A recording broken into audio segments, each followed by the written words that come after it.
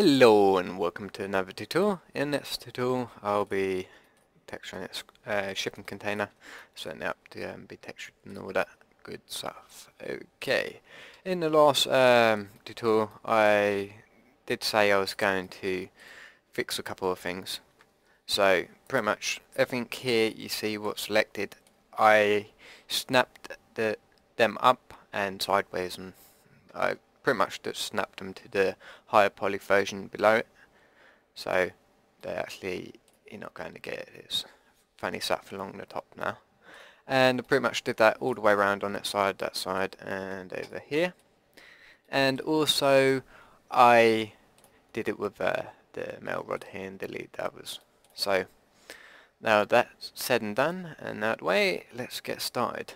You're going to have to go to the UV editor, and if I select the high poly and the low poly and I'll bake this out, I'm going to get error.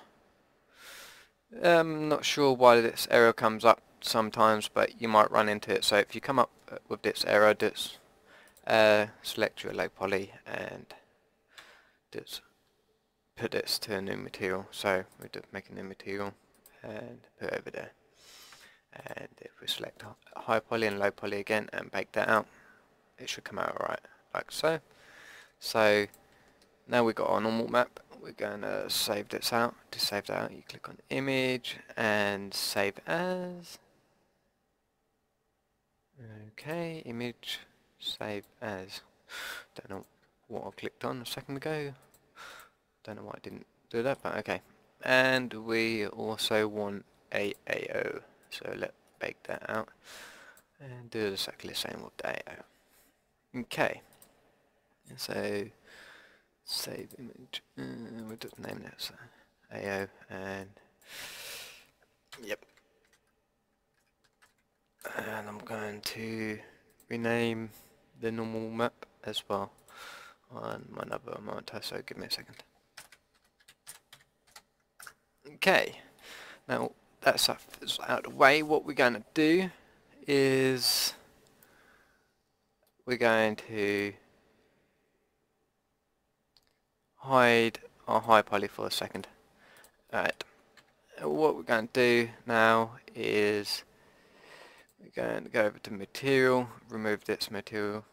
Okay, you got to be into object mode. What I don't understand, it should still work either way, but it's very fussy like that with some things. So I'm going to set this material to blue and no specular on it, and I'm going to make another one.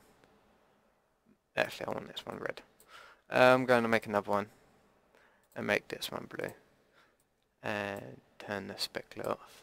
Okay, and now what I'm going to do is deselect everything and just select the top piece and holding down Control and plus, I'm going to assign our blue material to that. So now the container itself is blue, but the melt rod is red. So both of these colours are going to have different materials assigned to them, and that's why we broke it up like that. If you want to go into more detail, you can actually say, okay, I want the edges to be a certain colour as well.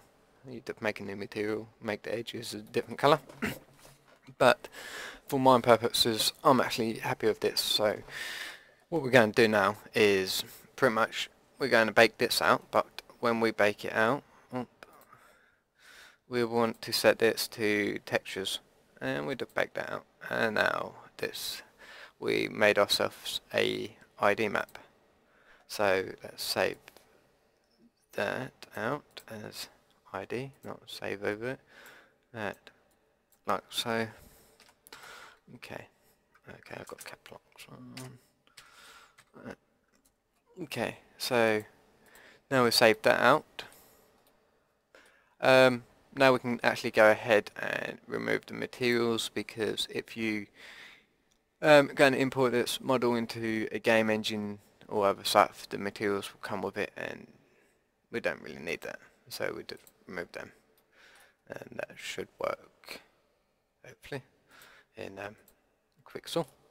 Oh yeah, I'm going to be doing this tutorial for Quixel, and I'll make another tutorial later. That's the old-fashioned way of making textures and stuff. So yeah. Okay. So all I did there was delete our high poly, and I'm going to our second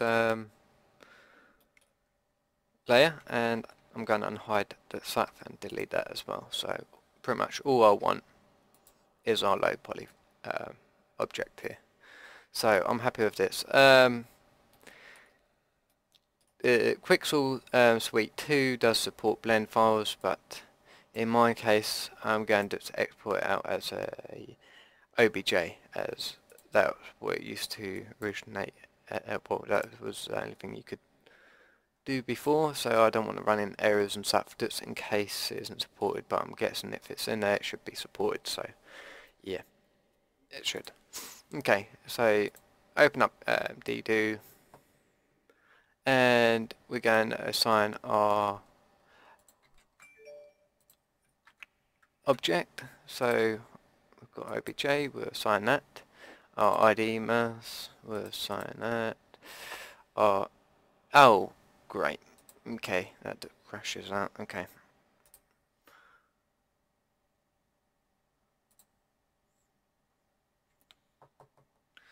Give it a second. Hang on.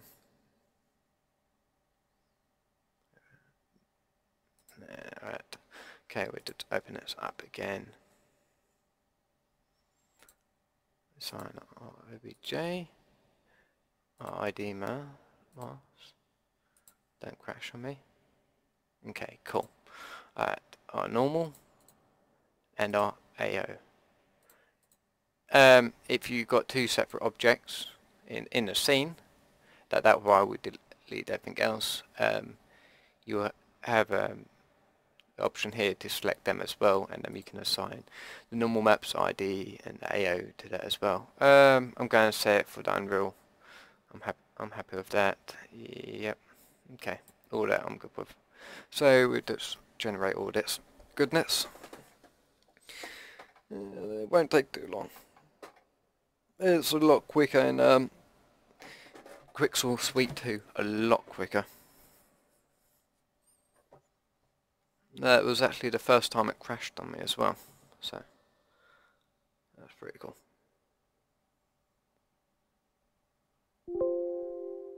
Yeah, we get that. Okay. So go and open this up. Open up 3Do so we can see what we got. Alright, and how do we move? Is it okay? If you're holding down Alt and oh god, okay, that's kind of going over the place, isn't it? If you're holding down Alt and left click, you can rotate around the scene. You can just roll in and out. And if you hold down Alt and okay, you can hold down Alt and right click, and it zooms in and out as well. Is it shift? Okay, if you're holding down Shift and left click, it will move the light source. And how do we move? Okay, middle mouse will just move around. Okay, cool.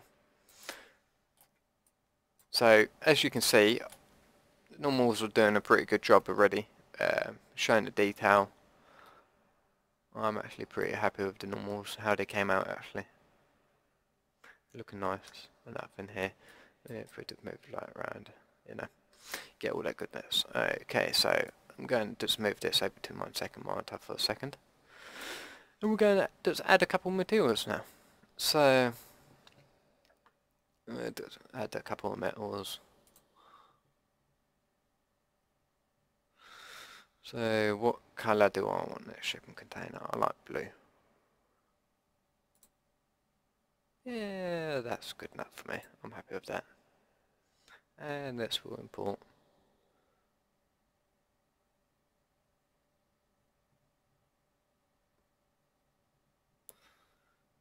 When it does, in its own time.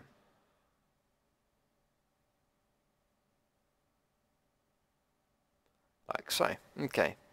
Now if I move the shipping container back over, you can see it's actually it painted it all. The reason why is because we haven't set it to our ID. And it brought us into the material itself. So we're going to hit back on that, and this little box here, we're going to click on this, and we're going to assign this to, was it blue? I think it's blue for the shipping container, wasn't it? Okay, yeah, and got that bit on the metal bar. Not quite happy with something here. I'm not sure what it is. So I'm going to unhide some stuff and see what it isn't now. I'm okay with that. Is it this? Yeah. I don't like that one there at all. So we can remove that. Yes, I want to delete that. Okay, cool. And now we're going to pretty much do exactly the same process for the metal rod. So we find a metal we are happy with.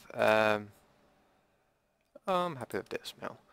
So just import this metal and it'll paint it all that metal as again like so, but we're going to change that right now to red. And yeah, that's how easy it is to make textures in Diido. You know, you can go in and you can actually paint now in Quixel Suite 2. Well, it's pretty cool. But you know, I'm actually happy how that came out, so I'm not actually worried about painting it. I not liking the quality of the dirt though, so we can click on this and find out what our dirt layer is. Is it this one? I think it is.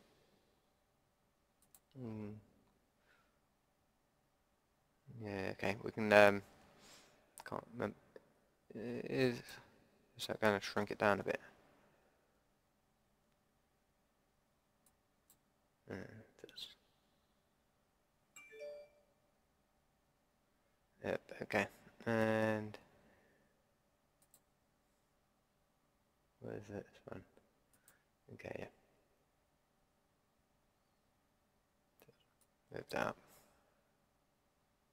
a bit more as well.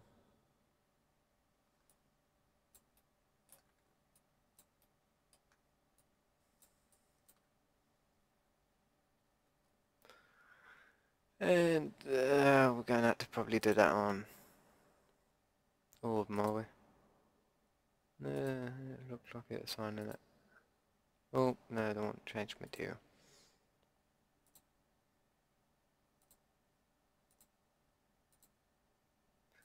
Okay, so what is this then? Okay. So yeah, that's pretty much how you texture a shipping container in Diido. So thank you for watching. If you like, subscribe. If you've got any comments, just leave them down below and I'll see what I can do. Alright, so catch you later.